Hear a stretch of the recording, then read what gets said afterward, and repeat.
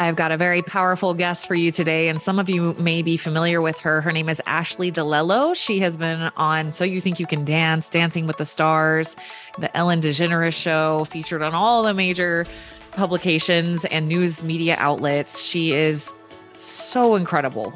So what Ashleigh does now, she's going to explain to you on the episode, and what a journey she has been on. To hell and back, like close to death and back, and just has discovered so many powerful modalities for healing along her way. And that is what she is doing now. So she's the founder and creator of bio-emotional healing. It's a revolutionary method based in neuroscience that helps her clients around the world finally break free from emotional trauma, limiting beliefs, anxiety, and chronic pain to thrive in their lives. So despite being told by doctors that she wouldn't live past her teenage years, that was the first big run that she had, and she's going to go into that. She refused to give up and discovered the secret to rewiring the mind-body connection. Really powerful stuff. I can't wait for you to hear her story and her experience. She became an elite athlete, TV and Broadway star, entrepreneur, mind coach, and motivational speaker. She is just like, she's one of those people that's like a radiant ball of joy and a powerhouse at the same time. I know you guys are going to love her. So let's go ahead and dive in. Here is Ashleigh Di Lello. Okay, Ashleigh, you have been on quite the adventure in your life. Just a little bit, a little bit. Let's, maybe some of the listeners know you from, you've been on Ellen, Dancing with the Stars. Were you in, So You Think You Can Dance? Did I see that? Yeah. Yep. Okay. So you did this like really awesome Hollywood dancing, going all over the world.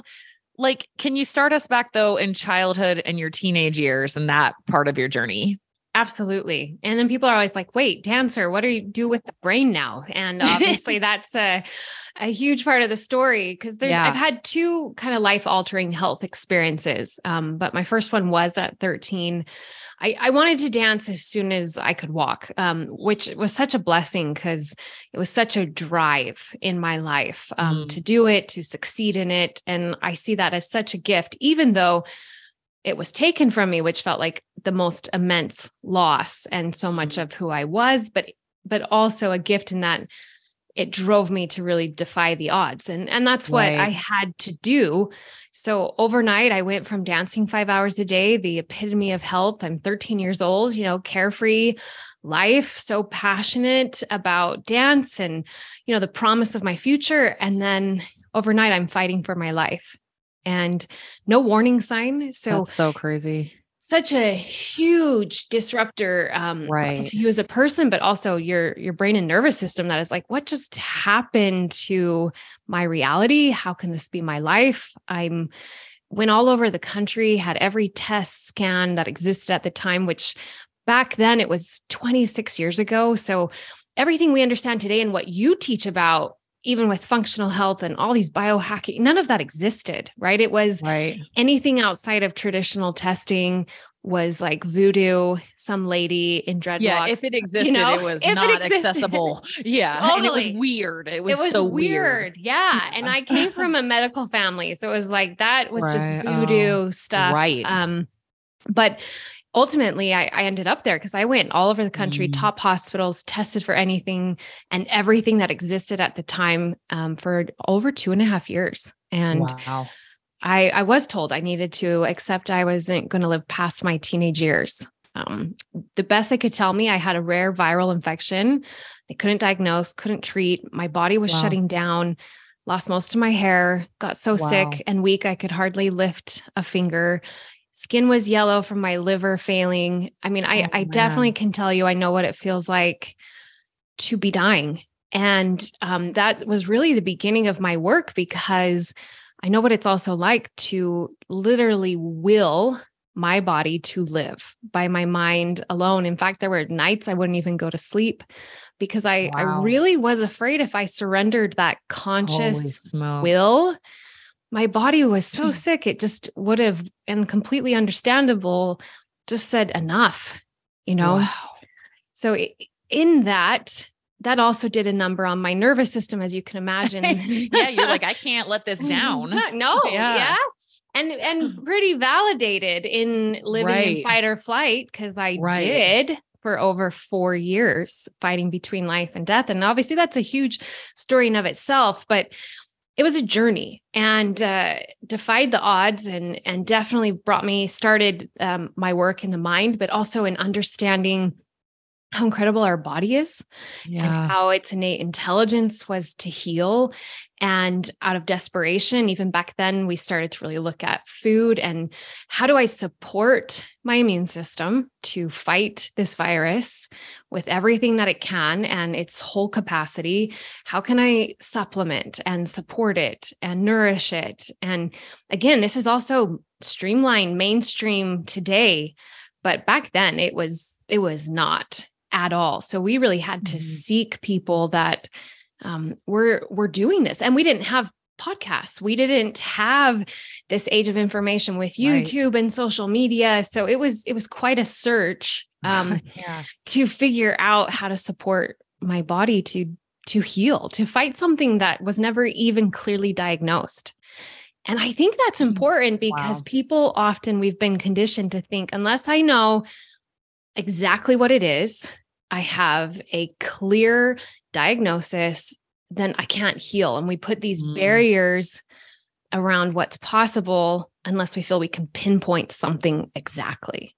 Yeah, that's a great point, because like there's often been times like some lab testing can be helpful, right? It's like, oh my gosh, I had no idea that I had no magnesium or something, it can be helpful, but like the body is, it's such a holistic system. And we're going to get into your stuff with like emotionally, I definitely am a believer that like the physical is a manifestation of what's happening spiritually also. But also the physical also affects the spiritual. It's like this two-way street like this all the time. But like oftentimes, like, sometimes clients will be like, I can't afford to get those tests. And I'm like, well, we'll just do all of the things that build overall health: sleep, circadian rhythm, sunlight, nutrient dense food, and so, yeah, I love that you share that. Like you never found out, huh? Like you still don't have that clarity. Still don't have that clarity. Right. And here I am, I've survived. I'm doing great. Wow. I never had my illness come back. My second life-altering health journey was a total different thing. But what was connected was the impact that it had on my brain and nervous system at a deep subconscious level that I didn't know. I didn't understand because I survived my illness and then I was ready to live. Took me 6 years to go back to dance. But I went back, I went to school. Wow. 6 years, which is another miracle that we can connect to what I was doing with the brain in a way I had no idea. But, I wanted to seize life. I was like a second chance at life, defied the odds. So I did that. And I had a lot of injuries through my professional career, which I think also was because of what was running in my nervous system, just that stress response at a subconscious level that just heightened the impact of, really what I was doing to my body, which any professional athlete, it's a certain level of abuse, right? to be at that level. And when we were on So You Think You Can Dance, we were dancing up to 10 to 12 hours a day by the finale, which you just can't even support your body enough to recover from the breakdown, right? My nails were like peeling back and we had to get vitamin B injections because we were just so depleted. Right. Wow. It's kind of crazy. There's so much they don't show on TV. Right. But it was, and you know what? You're hitting such a great point that I think that can apply to a lot of people, even though they haven't been on So You Think You Can Dance, dancing 10 to 12 hours a day. Like, it's like, sometimes in order to achieve greatness, in order to create something incredibly big, it demands a lot, right? And so this can happen in people, they're starting a business or they're like starting a family, or they're, maybe doing some really amazing creative project. They're making a movie or, something big.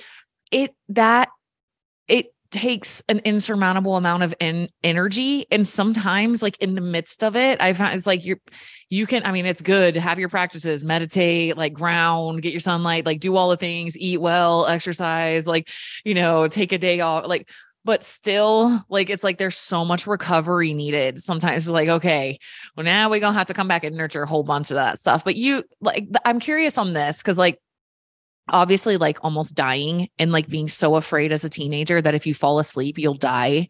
Like that. I can't even, it breaks my heart. Like that is like such a raw, like, oh my gosh, like imagining actually being in that place, like the level of like nervous system overdrive, not to mention whatever happened to you probably was like, kind of a threat. Your nervous system got the memo of like threat, so it's just like emotional, physical, all of that.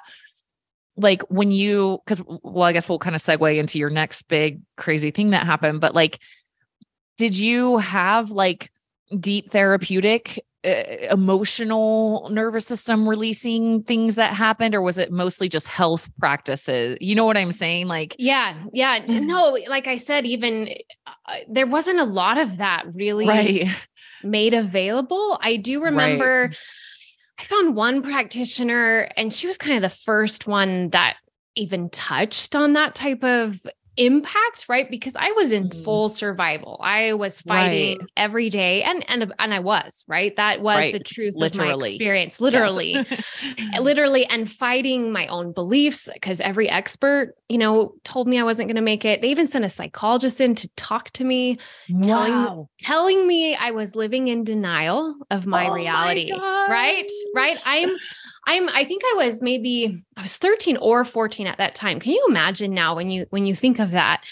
And I'm here and all the experts, in their white coats, and I'm a 13-year-old girl, and telling me like, you need to accept you're dying. You're not living in the reality. And I remember looking at the psychologist and, not to no fault of her own, but I remember saying, listen, no one knows I'm dying more than me. Like I can feel it. I feel it every moment of every day, but I also feel deep down inside, if I just accept I'm dying, then any chance of survival is off the table. Right. So that's what I'm not willing to do, because whether I die or not, I'm sure as hell going to go out fighting with every piece of that I have, because I'm 13 years old. I'm not 80. I'm not 85 where I've lived this life. Like I'm 13, and deep down inside, I feel like there's more for me. I was created to experience more than these 13 years of life that I've had.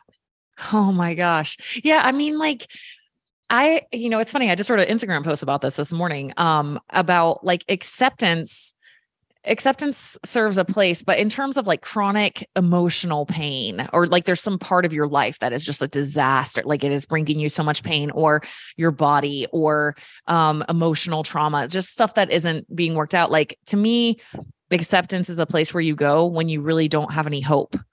It's like, it's a helpful place to be in. And that's like, they were basically saying to you, like, you have no hope. So just go in acceptance. And you were like, no, I have hope.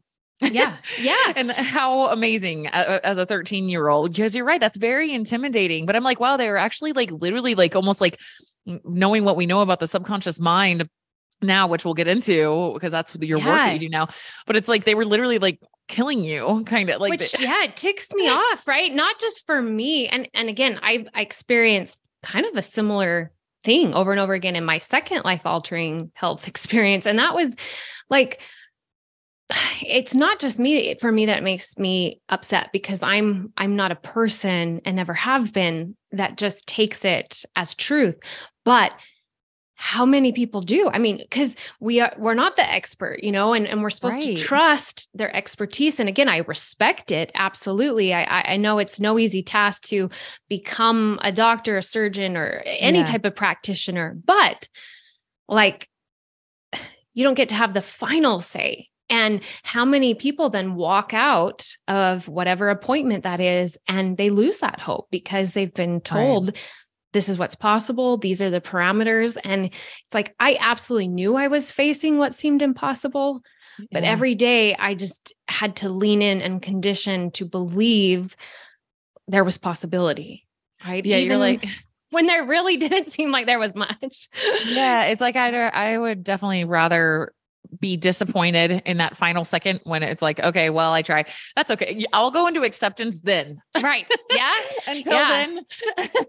Exactly. And to your point of acceptance, and then we'll get into those other pieces. I think it's really important to make that differentiation. Like you can accept the season you're in, meaning I'm not going to live in denial that like my body is shutting down, right? Like there's an acceptance around, I am in the fight of my life. I've lost dancing. I've lost my teenage years. I have to grow up overnight, right? I've got literally what felt like my life completely in my hands. But that's different than accepting this has happened and now this is what the outcome must be. Yes, exactly. I believe acceptance is the first step. It's like a crucial step. I think that's what AA teaches, isn't it? Like accepting the situation. And then love comes in. I call it mom love. It's like real love. It's like, okay, like, yes, I accept that, but like, let's nurture that as much as we possibly can, like give it some love. Cause that when it's in the energy of love, it's self-honoring, right? Like you're with yourself through that process, and I hear so much of that already just through the little nuances. Let's talk about the second one. Yeah. And with what you just said, I think I didn't really do that in the first part of my illness. I just fought. And I fought like hell. Right. And it was like pure fight. And in that, I was really, for good reason, hardwiring my brain and nervous system to live in survival. So I didn't know really that hadn't shut off. Right. Because I was only 13. So I was still so young. Your brain and nervous system are still really creating, how they think they need to run to survive. And mine just, again, got hardwired. So fast forward, right? Top of the mountain, we had an amazing career. I shared it with my husband and professional partner. And it was amazing. And I had so much joy. And I remember even just times on that stage, just crying and because of just the miracle of it all. And I cherished it. And then we went and headlined a Broadway show, and we're doing 8 intense shows a week, which just was so miraculous. And yes, I had injuries, as every professional athlete does. And I had a hip surgery, had to relearn to walk again, but came back to my career 8 months later. That was my right hip. Well, then, had my daughter. You had to wait a little while in order to have children, and then had my daughter, and then still doing our professional career. She's coming with us. And then my left hip starts to have all the same symptomology. And I had tried everything with my right hip for almost 2 years to avoid surgery. Was barely walking by then. So I knew I've got to take care of my left hip, right? My right hip was doing great. So of course I expect that same experience. Was not in any way, shape, or form. As soon as I tried to start walking after the left hip surgery, I just knew this is not right. And plus I'd already gone through that recovery, and it just wasn't right. And when I started to try to put weight on that hip, just a nightmare. Pain cascaded through my whole body. It was like deja vu of when I was younger, but now it was pain. It was nerve pain. It was dysfunction. I could not only walk, I could barely hold a book. I, of course, now had pain in like 12 areas of my body, which then means I'm not sleeping, which means my body's in so much stress, which means I have health challenges now coming in. Right. And I could feel just like my nervous system going into overdrive. And I'm going to see any pain specialist, like anyone, but this time I'm going to all the holistic, functional, regenerative. I'm having over 200 injections of stem cell, PRP, prolotherapy. Like I'm doing all the nutrition. I'm doing all the supplementation. I'm doing the healing work. Like, I'm going at it, and I'm doing this for over 2.5 years. And I'm not getting better. I'm being told again, well, my nervous system flipped a switch. It flipped a switch into pain. And I'm told this can happen sometimes. So what am I told again? You're a chronic pain patient now. I'm diagnosed with fibromyalgia, chronic regional pain syndrome, interstitial cystitis, which is a bladder pelvic pain that just is hell. And I've lost my professional career. I've lost my ability to even go to the grocery store by myself. My daughter's 2 when this happens. Oh my gosh. I can't pick her up.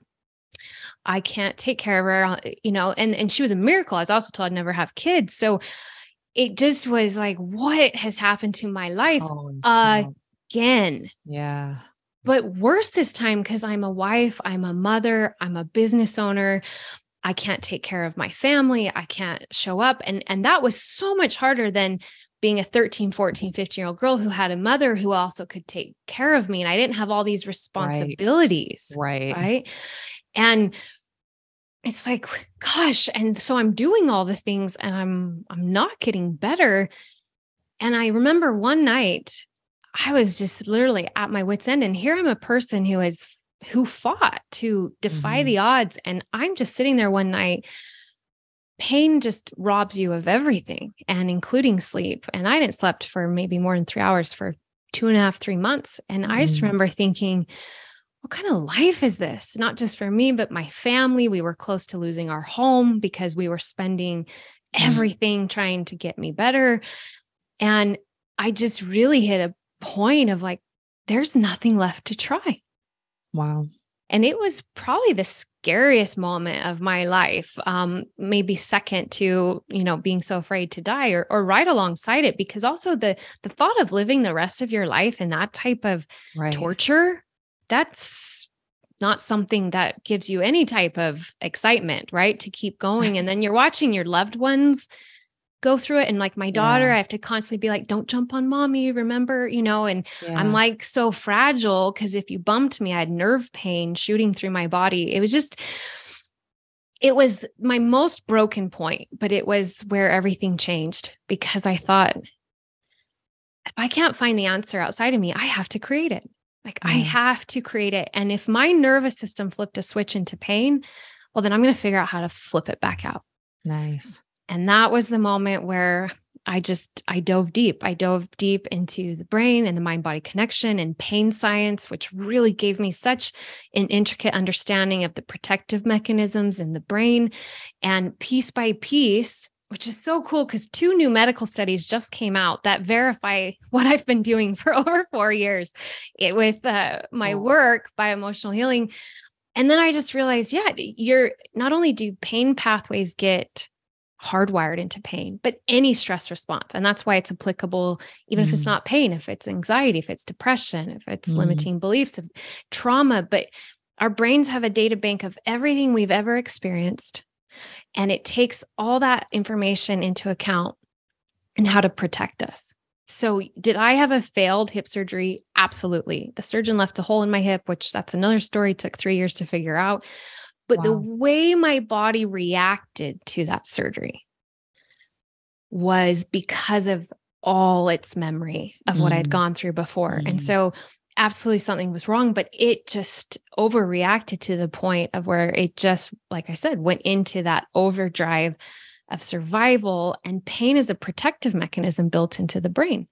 So my brain's on survival. It's trying to protect me. And in that, it is sending pain throughout my whole body. And in understanding that and understanding all the pieces of that trauma I had gone through, realizing I'd literally been carrying PTSD, not consciously really, but also in a way I did know that, right? Because I'd walk into a hospital and I'd have all these feelings come into my system that I'd kind of ignore because I'm a fighter, right? So it's like, so strong, don't have time for this. You know what I mean? Like I'm alive, And so really having to admit, oh my gosh, that my illness impacted me far more deeply than I realized. And if I want to heal my pain today, not only do I have to rewire pain pathways and its impact on my life the last several years, I got to go back and heal what happened to my brain and nervous system from my illness. Wow.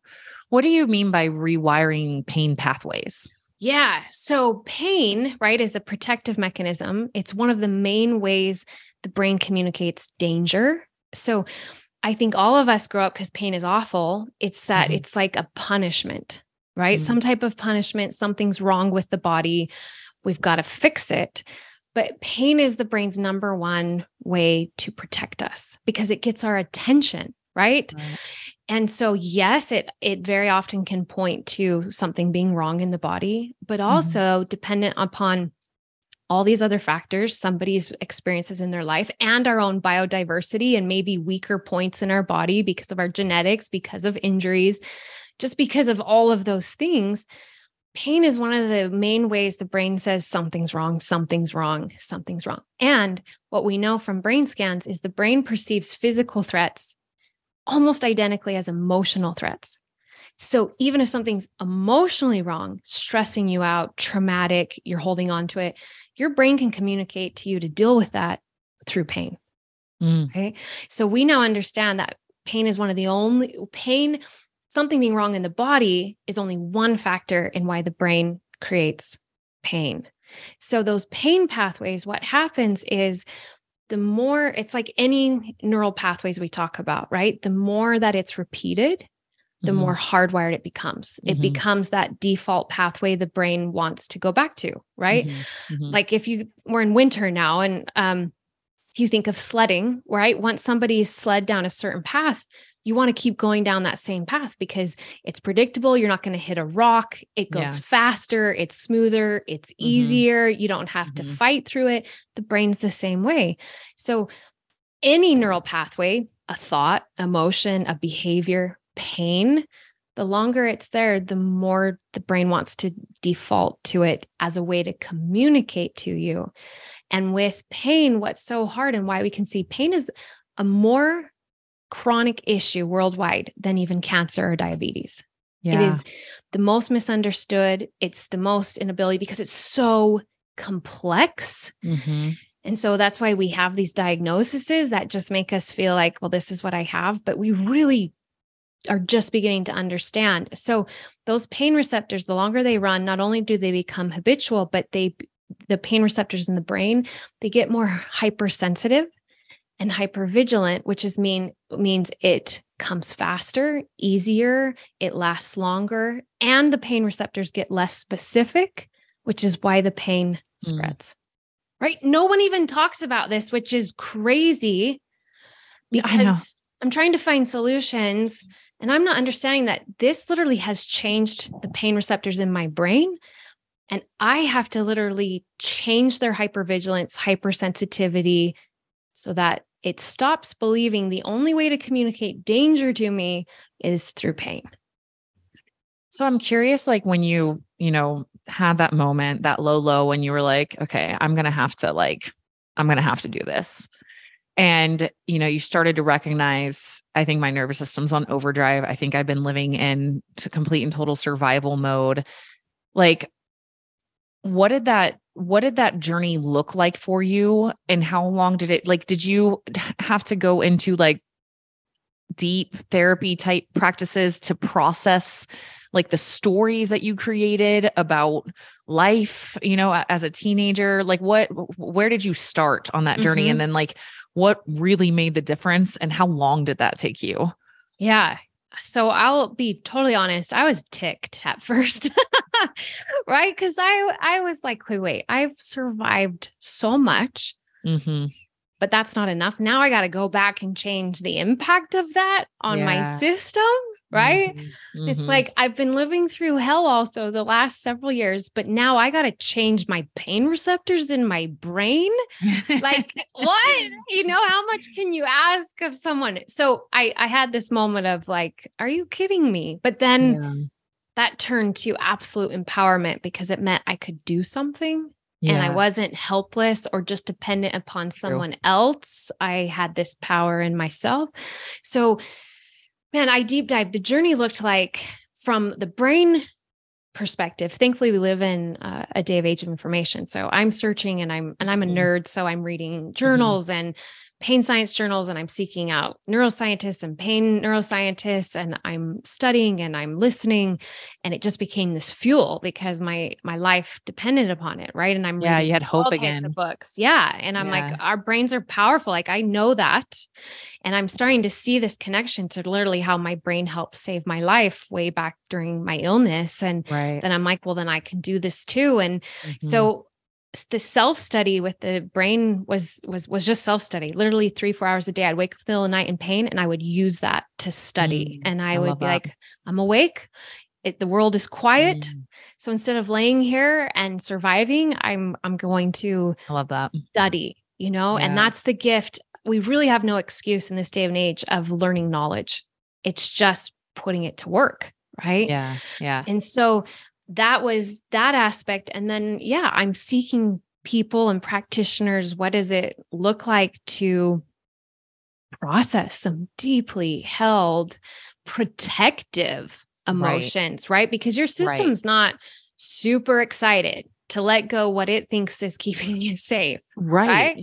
And it's pretty justified in everybody's life because it's come through experiences that were incredibly hard, very traumatic. And the more emotionally charged anything is, the more the brain takes a snapshot of that and embosses that pattern neurologically so that it thinks by remembering it, by holding on to it, it's going to keep you from experiencing it again.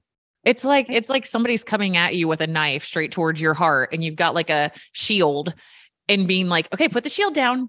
Okay, put it down. Exactly. Put it down. Yeah. And no. Exactly. Right. And it was interesting because it was actually one of the massage therapists I worked with. And because I was so picky, right? My body was just like, you had to touch it just right. But I remember one time he looked at me, he said, Ashleigh, what happens if you stop fighting? Right. And I just felt this intelligence inside say, then we're going to die. Right. And I just remember that moment being like having such compassion for my brain and nervous system and my body, because I've been through a whole spectrum, right? My body's been my greatest adversity in my life. Right. And so I definitely went through a journey of seeing it as an enemy to then being my greatest friend and my ally. But in that, I really saw, wow, our systems are so built to protect us. And it really fights so hard to do that. And that often comes out in stress responses that hurt us, that hold us prisoner to our experiences. But really at the root of it is protection from this place of wanting us to survive.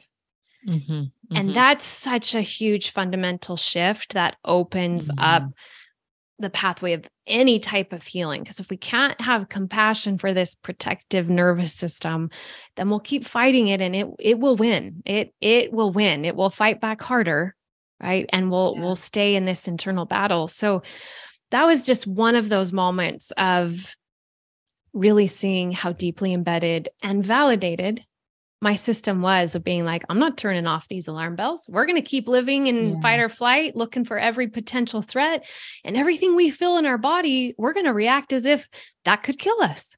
Right. Because remember what we went through and now what we're going through. And that's what the brain does is it perpetuates similar experiences, but it uses those experiences to validate the beliefs from the old one. Right. And so that's why we just keep living experiences over and over again that might be different, but they all come back to the same root. Right.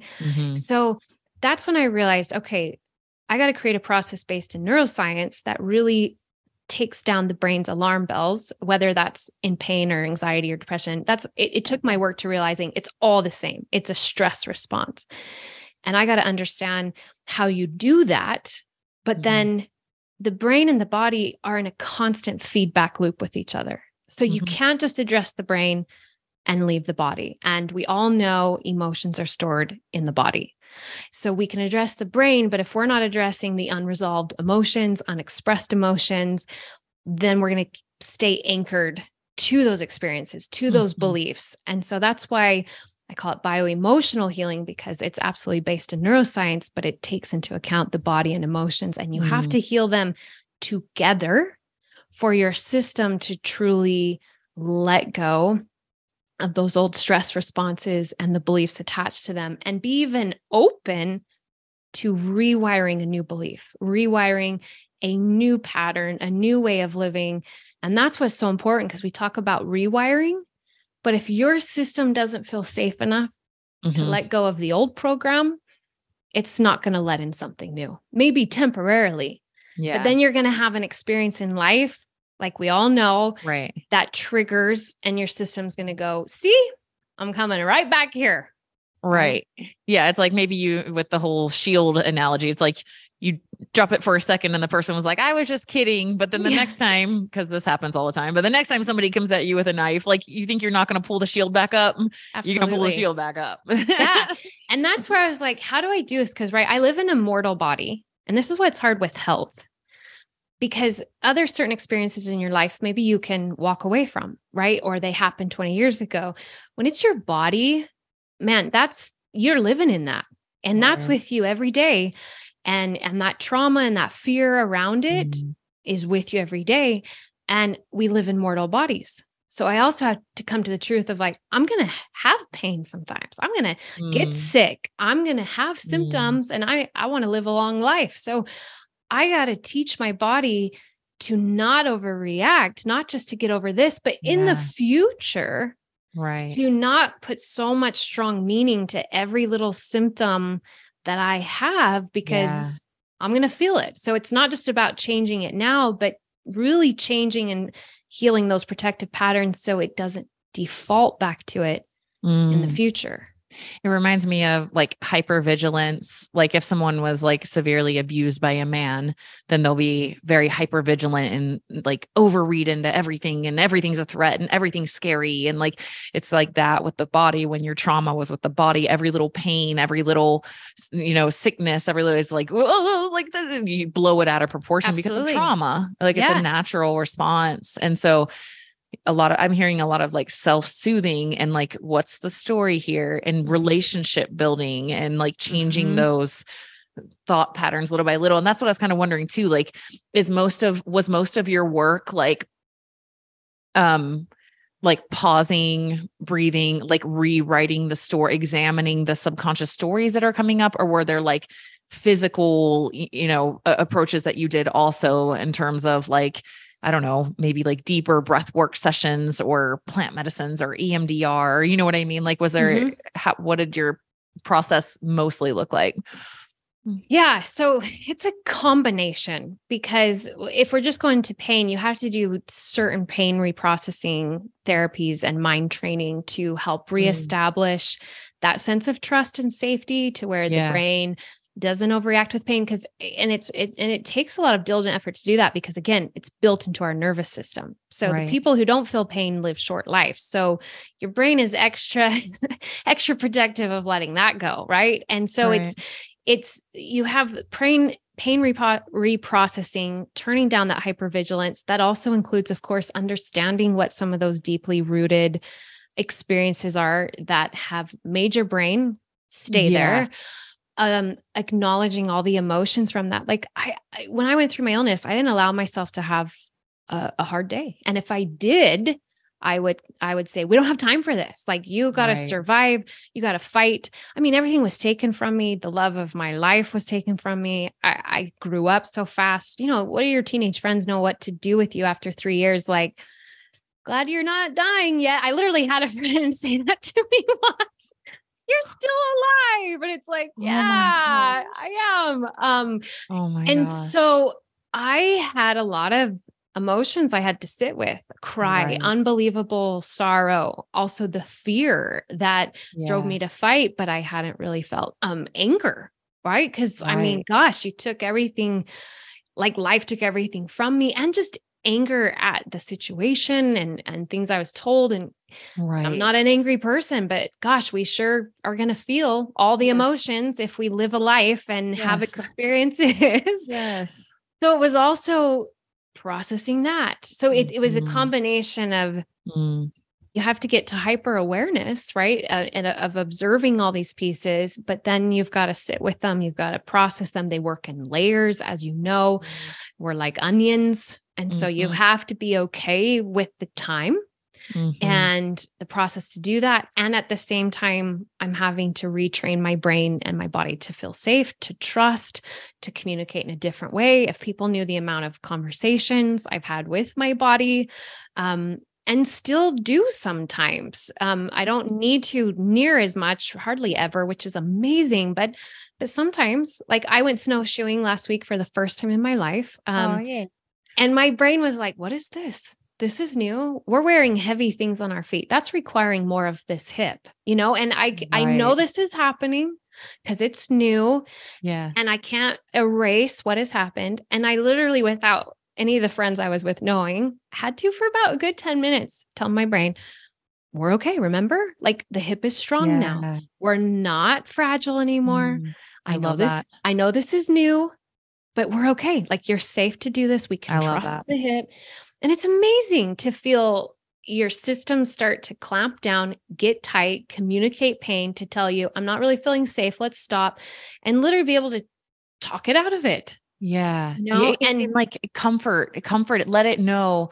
I love this example because like, I find that in, like with eating issues in my work, right? It's like the most growth happens in the moment, like we can talk about it right now on this coaching call, but like the growth happened, like that was the moment, right? Like that it's like in the moment is where the patterns are set, the unconscious patterns. It's just, and you're just using the conscious mind to tell the subconscious mind it's okay. Right. Yeah. And it's like, yeah, awesome. And you know what's cool about it is, as complex as the brain is, and it's also so simple.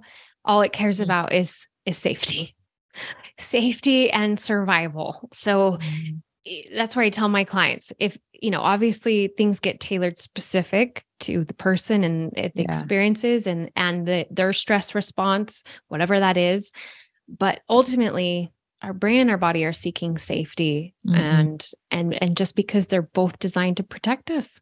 And so when in doubt, whenever we can reassure safety, emotional safety, physical safety, mental safety, then that is always going to help to calm down the system, right? And of course you can absolutely, there's breath work to really take charge of our physiology to where the body is telling the brain it's safe, right? We have to, there's both that come into place, because if the body is also really not feeling safe and you're trying to tell it we're safe, it's like, I'm sorry, no, right? So we have to do breathing, which offloads that carbon dioxide buildup. So now the body is saying, oh, okay, maybe I am safe. And then the brain can take more conscious control, right? So there is definitely an interplay of having to both sometimes go to our physiology first with the body, with breathing, with movement, and then, with the mind, because ultimately the brain is the command center, but you can't disregard that really powerful feedback from the body, right? Which is why if someone's having a panic attack and you're like, calm down, breathe calmly. And they're like, and it makes them more anxious because they can't breathe calmly, right? And that's why there's some really cool tools like the physiological sigh and things that just really help the body to quickly offload that carbon dioxide. And then the mind has more power over it. So there's so many tools and possibilities. It's just awesome. Yeah, I love that you're hitting body and mind. A couple things come to mind. One is I went similar to you, but in a different way. Mine was more psychological, emotional stress, but like left a religion and got divorced within 3 months. So like a nuke on my life, and then got into a really horrific relationship after that. And after a year and a half, lost everything. It's like lower. Like I thought that was going to be the hardest thing I ever went through in my life. And then it was like, nope, you're going to start all over again, and when I was, going through the healing of that, like I did a lot of, talk therapy type coaching work or whatever. And I felt like I was in a really great place. Then I went to this workshop where they were doing like physical release. I felt like I was like all good. Like, oh, I'm grateful for that experience. I learned so much from it. Like I, wish him the best. Everything's good. Like I hope that he finds his healing. Like I was in this little, like that place. And I'm watching these people at this workshop, like they're doing punching bags. And I'm watching this kid, a lot of people, this is like their first experience ever, like processing anything in their lives. Right. And I'm watching this like maybe 19-year-old kid, like who had been abused by his dad, just start punching this bag. And like, as he gets more into it, I mean, he's just like punching so hard and saying every profanity and just like falls to the floor sobbing. And I was like, oh my gosh, it was so like beautiful and sad and all of the feelings, to watch. And I was like watching him and I was like, I haven't done that. I didn't do that part. I didn't do that. I'm going to do it. I'm going to do it. And it was kind of embarrassing, honestly, because like a colleague had invited me to this thing. Right. I'm like, but I was like, I'm going to do it. And I did. And I cannot even, there are no words to describe the level of nervous system reset that I felt for days after that. Like I almost couldn't even talk. I was just so calm. So calm. And I was like, okay, so the physical, that was my first big aha, that it's like, you can't just mindset your way, No. The body also has to process and release, it has to be both. So I love that you're doing both. Okay. I wanted to say, guys, cause you're probably wondering, like, so let's talk about bio-emotional healing. And by the way, you guys can go to her website. We'll put the link. It's ashleighdilello.com. But like what is bio-emotional healing? If somebody's like, I need this, like, what do you do with people? Yeah. So everything we just spoke about, right. In a systematic process. And that's really what I realized I really needed to create was what, because there's so much amazing tools out there, so much, and I love that we have access to so many things the rest of our life, right? Because they all have their place. And I was like, what is that process? How do you bring in the brain rewiring, the retraining? How do you turn off that hypervigilance? How do you process the emotions? And then how do you create that trust and safety to where your brain and body actually accept these new beliefs, accept what you want to do? What is that process? And instead of trying to seek all these different things piece by piece, and maybe you're not ready for it, right? Because sometimes without laying a foundation beforehand, your system will reject sometimes, right? What you're trying to do. So that's what bioemotional healing is. It's a process. It's a 9-week process that literally starts from scratch, really. And it doesn't matter. My clients some of them have done stuff for 30 years, right? Some are new. It doesn't matter. It's that process of taking all these pieces to truly partner with our system in a way that both our brain and our body and both the neural pathways established and the emotions stored in the body and all the belief systems that have come from both, healing them cohesively together, which I also love because aside from all the beautiful tools that are out there, this is now within my clients, right? They learn a process to truly partner with their system, to heal these pieces, to let them go, and then to take control of their brain nervous system, but in a partnership that allows them to truly rewire pain, rewire anxiety, rewire limiting beliefs, rewire patterns of behavior. It's all the same, right? Because it's all what's happening in the brain and the body, whatever that stress response is. And then to truly kind of become those creators of their life and live in that proactive state versus constantly living in a reactive and a survival state, really. Wow. Respect. Because all of us who have been on healing journeys, it's like, let's take the most messy thing ever, the most messy thing ever. And like really sit and think about a process. Like I know that took a lot. So like respect for creating that. And it's so powerful because you've been through it. So it's like, it gives you the wisdom of like, oh no, I wouldn't be ready for that at that point. Like we got to first like learn how to calm down physiologically. And then maybe we can talk about that, and it's like with me with like meeting the ego, like if I push up on somebody's ego too hard and mindset coach is just like, whoa, okay, whoa, we're not ready for that one. Yes, absolutely. And that's why you're where you are and I'm where I am. Right. And I think everybody feels that way. I mean, you turn your pain into purpose. Yeah. And I'm really grateful. The beautiful thing, right? Tony Robbins always say, if you want the island, burn your boats, right? And that's the beautiful thing about being broken, right? Because in my life really depended upon me figuring this out, so that was the greatest motivation I could be given. And in that, as unbelievably hard as it was such a gift. And, then every day looking at my daughter and then my husband and like, what do I want for their life too with my life? And it was a journey and I was my own guinea pig but that's why it works, because you could be the most brilliant neuroscientist. And I've spoken in front of neuroscientists. I'm in fact speaking in front of 250 practitioners next week. That's awesome. And you could be, and you are, but if you haven't felt these types of things in your own system, in your own life, if you haven't been in, you just won't get it. And you won't get how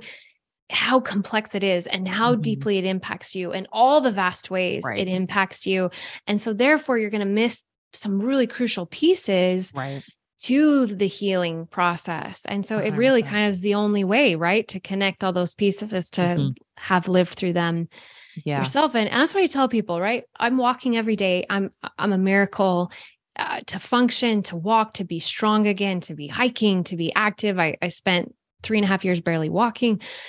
But just as meaningful to that is I live in a system that it feels calm. And it's not that we don't have spikes, right? Because I also live a busy life. But I remember telling my husband one day when we were watching a movie, and this is before my chronic pain journey. Like, we were watching a movie and I'm like, you know what's so weird, right? Because I'm a dancer and I can stretch and I can do yoga and, I can look really zen, right? Even laying here with you watching a movie, but I can feel this alarm system. And it's running all the time. It doesn't matter how much I breathe. It doesn't matter how calm I am. There's nothing happening here. We're watching a movie. I don't know I can't get this to turn off. Right. And so equally miraculous to what I've defied physically is something nobody can see, but I can feel every day. Exactly. And that is this system that is in peace and is trust, even in my busy life, even if I get sick, right? Even if something happens and there's a lot of emotional stress happening in my life, like it's there. Absolutely. We want that survival mechanism, but I don't live there anymore. And that is the piece that you understand, that is just, it's miraculous. It's significant, because then you get to live every day different. Yes. It's, I've lived through that too, in complete and total survival mode. And I know exactly what you're talking about. And I live in that peace now. And it's like nothing, you're never safe. When your nervous system's in overdrive, like it's this chronic, like, what's next? It's just like this, like on, you're just constantly on. And, and I see this in so many people. It's like, oh, I hate relaxing. Yes. I'm like, that's a stress response. I get it. I've been there too, but like, we want to get to that place where it's like, I don't have to, it's kind of like the place I live now is like, nothing is a have to anymore. It's like, I can't, but it's like, it's safe. It's just a general feeling of safety and peace. And I want everybody to have that. And if you've had any sort of trauma and you know what we're talking, I know, you know what we're talking about that. Like, there's just something a little still on all the time. That's your nervous system. That's your nervous system on overdrive. And there's some stuff that needs to be worked through. And I like perfectly described it. It's like, you got to feel that stuff. You got to feel it. I call this, baby toddler behind the baby gate. Okay. Hear me out. So like your daughter, right? Like if you have like a 2-year-old or 1-year-old or maybe like a 10-month-old or something, they can walk and they're behind a baby gate and you're like on the phone and you're working or whatever. And they're starting to be like, meh, if you ignore them, what do? They get louder and louder and louder. And then they just start crying. And then finally you take a break and you like go over and you're like, get eye to eye. And you're like, well, hey, what's up? And they're just want to tell you that they saw a bug or something. My listeners have probably heard that analogy before. Exactly. They just want to be heard and seen and validated. And I feel like so much of this nervous system, it's like, you got to feel those things you didn't want to feel. Yeah. And you're going to be okay. You're going to be okay. Yeah. But, it's, I think that a lot of this is like, we're scared to feel big emotions, but you can do things like you can use cold immersion, you can use breath work, you can, sit with a facilitator that can help co-regulate your nervous system with you, like, and all of the things that I'm sure you teach in your course, like there are tools out there that will help you be in a little bit safer space to be able to do that, so I'm sure that's what you're thing is. I always say, that's all our nervous systems are, right? They're toddlers and they're just screaming to get our attention. And if you can see that through that like compassionate lens, then absolutely, then you can start to see it differently, right? Like you do see that toddler, but also you have everything to the brain comes down to meaning. And so I think all of us, no matter how you were raised, we were raised with a certain meaning around emotions, right? Yeah. Whether they were weakness or whether if we allowed them out, they would break us, we would get stuck there. And it's like, man, if we have that type of meaning, your brain's going to resist those, or we attach who we are to our emotions. Or people won't like you if you show those emotions, right? Or if we have to first change that perception, like emotions are part of the human experience. We're not robots. If we're going to experience relationships, challenges, we're going to have big emotions, but you don't get to live a meaningful life without them. Right. So if we start, instead of being so afraid of them or seeing them as some big giant, and we can partner with them as some of our greatest teachers, right? Of who we are, what matters to us, how we've been shaped.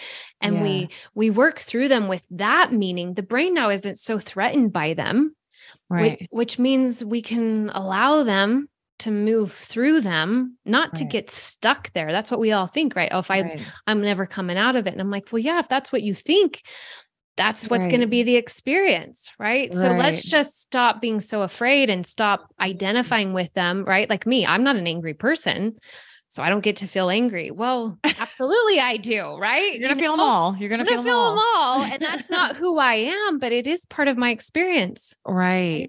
And you're making, for some reason, what's coming to mind is like, imagine if you never processed any of the food you've ever eaten, or you never processed any of the alcohol you ever drank. You'd be pretty messed up. But like, pretty messed up. When you don't process your emotions and they're just stuck in there after so long, it's like, it's gonna cause problems, And so now it's like, I mean, I'm sure I have stuff that I haven't processed, but I look forward to it. I'll drive around and I'm like, what am I feeling right now? And I'll try to identify it, and I'm like, oh, why are you feeling that? And it's so it's actually your ally and your friend. It's just, it's a teacher. It's just teaching you what's actually going on. And it's like this huge part of the human experience that we've been like not using well. Yeah, absolutely. And it gives us contrast in life, right? When you've been broken and felt sorrow, you really feel joy, and appreciation, right? Like to this day, I go to the grocery store because I couldn't do it for so long because I couldn't push a cart. I couldn't load my groceries, and I looked like I could, right? But I couldn't. And to this day, like I'm always at the grocery store. It's so funny. And I have this thought in my mind, like, look at me, guys. Like, is everybody seeing this? Like, are you seeing this? Like, it sounds so nuts, but because I felt that anger, frustration, loss, helplessness, it's the contrast. And so if we can see that, we don't have to be afraid of them. In fact, like you said, we can, when they show up, we sit with them. We don't run from them. We don't suppress them. We learn from them, and we're empowered by not just going through them, but what it means on the other side of them. It's true. Right? And when we can do that, and when we can understand how the brain works and how to harness that capacity to help us instead of hurt us, and we do it in partnership, gosh, we're all powerful. And that's really my message at the end of the day. Yes, I have this amazing inspiring stories, if you will, but I think too often we hear stories and we're like, oh, that's them, and that's why I love the brain. Cause I'm like, no, that's you. I just learned how to use it, how to harness it, how to work with the body, which means even if we're different, we have different intelligence, talents, gifts, backgrounds, personalities, you can achieve that same healing in your life. And you have that same capacity to become your best, most powerful self, whatever that looks like. Yeah. I love it. You're just like, hey, here's some stuff that really helped me. And it's like, it's been helping other people. So like, just try it out. And that's always, it's like, just try it out. Cause like you will find bits and pieces of things that it never occurred to you before. I know you experience that in your coaching. I do too. Like sometimes I'm like talking to all my clients on a Zoom call and I can see this like look on their face. Like they're just like, what? Like, like it never occurred to me to like look at my body like that or to look at food like that or like, what, And so it's so helpful to get the perspectives of people who have been through what you're going through and sharing some of that wisdom. So awesome, Ashleigh. Thank you so much for coming on and sharing. We'll make sure that you can follow her on Instagram also, but we'll link up ashleighdilello.com and everything that we talked about today. So yeah, thank absolutely. You so much. Thank you for having me. There's a free training on the brain on my website, which is a great place. The more you understand kind of how the brain works, the more you can actually start to separate yourself from this is me, I'm broken, I'm stuck to, oh, this is my brain doing this. Awesome. And that gives you space to change. There's a free mind body blueprint there. That's a great place to just start. Okay, how do I start rewiring? That's a 3-step process to help you take you out of that reactive to that proactive state.